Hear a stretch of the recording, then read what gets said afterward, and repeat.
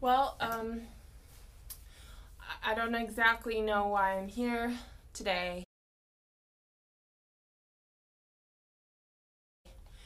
Um, Except for, okay, maybe I have a problem.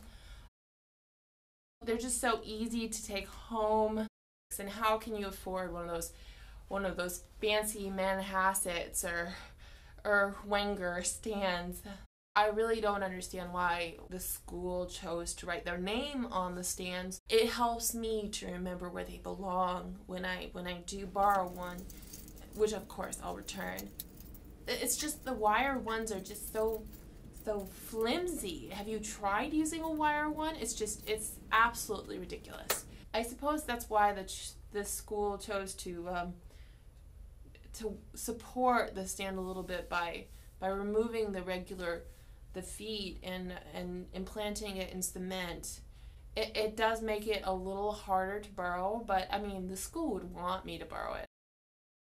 So I have that one from my undergrad, but I started this duo, and so I needed two at my house, and it was just so much more convenient than practicing at the school. My quartet now is really in vogue. I mean, we rehearse a ton. We are planning on winning a lot of really great competitions this next year. So we just need a more peaceful environment. And my home is really that place. Okay, so 4 of them at home. Yeah, it may be a little bit of a problem, but it's so easy to return them. I mean, I have a big car, so I can get them back to school in no time.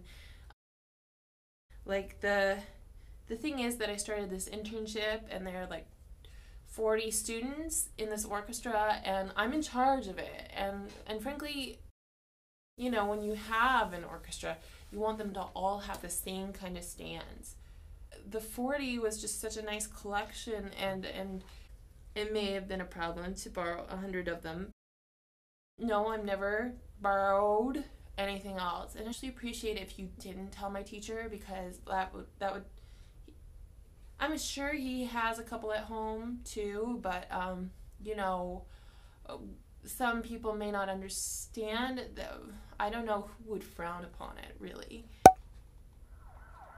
Uh-oh.